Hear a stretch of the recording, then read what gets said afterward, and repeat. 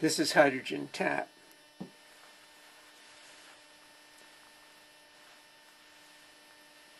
What you're looking at here is the Aaron's quad. A number of people have emailed me asking to see another view of it, and I've got it hooked up to a battery that's 12.50 volts, and it's sitting in 2 gallons of water with lye in distilled water. Turn it on for you.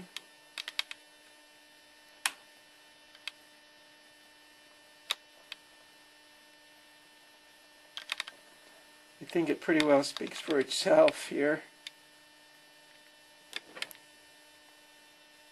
8 amps, 11 volts. I've got to turn it off. Too much.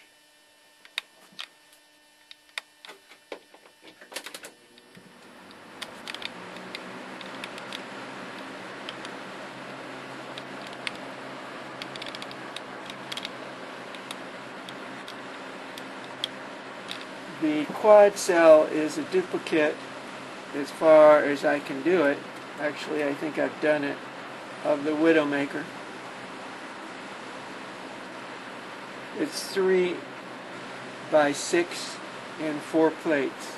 Anybody who's got the Aaron cell will be able to reproduce this once I get it finished.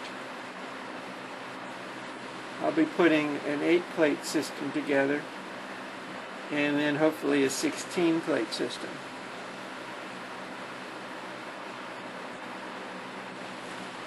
The configuration is not a V as everyone keeps describing it. Even I was describing it as that.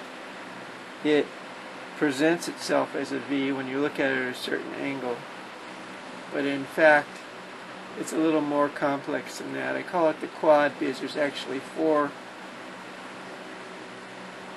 sections in which have to be made correctly in order for it to work. I think in looking at this cell and this construction, hopefully we'll be able to build this larger. The interesting feature on the Widowmaker and this is the type of bubbles that it puts out.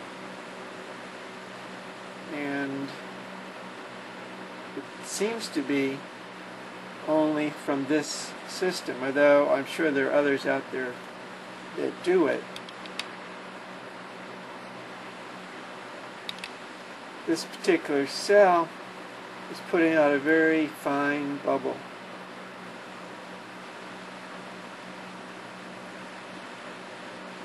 I'll turn it on again for you here.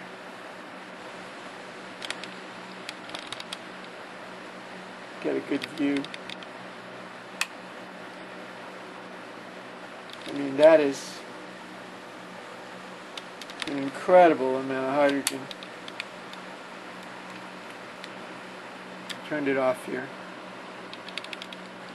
What I'm going to do is give you a better view.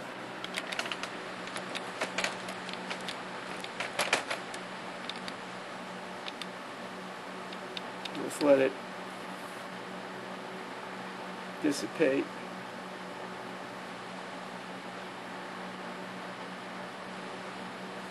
I think this is going to be the cell or the configuration that it's going to take to run whatever mechanisms we decide to use with it.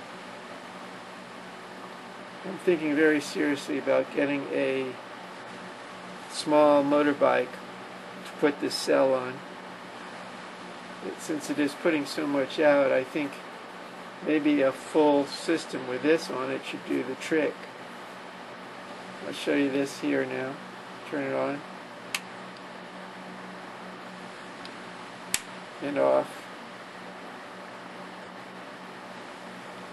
I'm not excuse me. I'm not using any pulsing system on this whatsoever.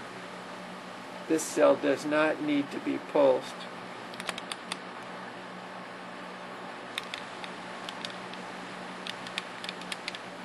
Again, we're using 12.40 volts for one because I've charged the battery up, when in fact a car battery goes up as high as 14.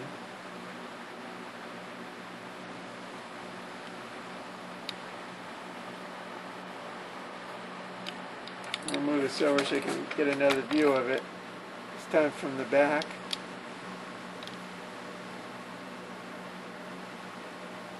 I'll turn it on here for you.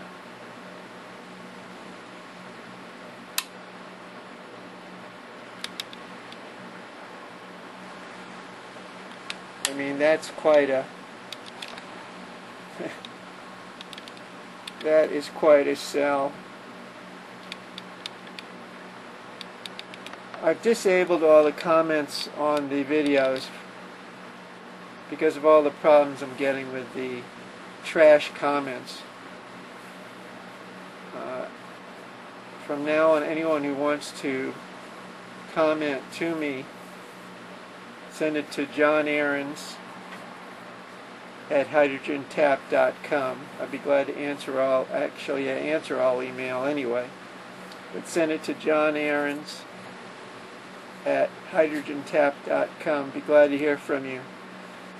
I just cannot do any more or deal anymore with the comment files.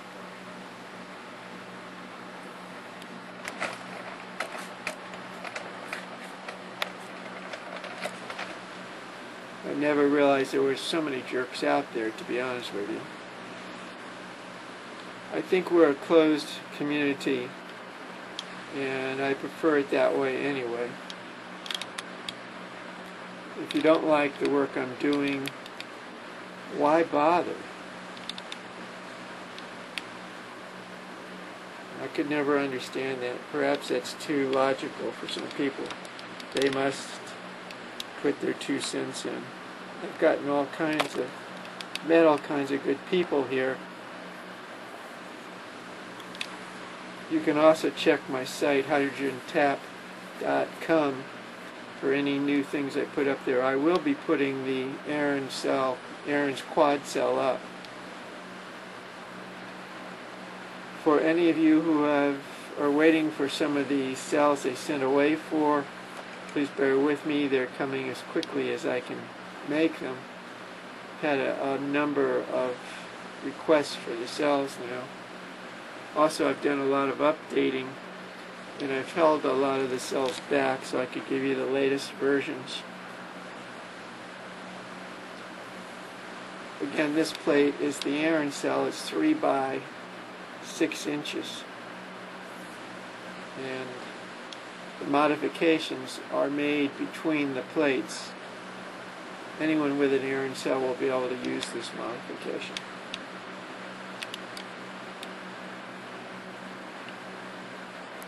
Again, if you have comments or questions, email me at johnahrens at hydrogentap.com. That's John Ahrens at hydrogentap.com.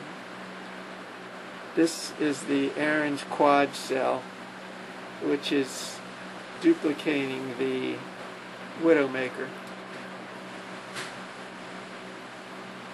Be glad to hear from you. 18 volts. I'll try turning this around.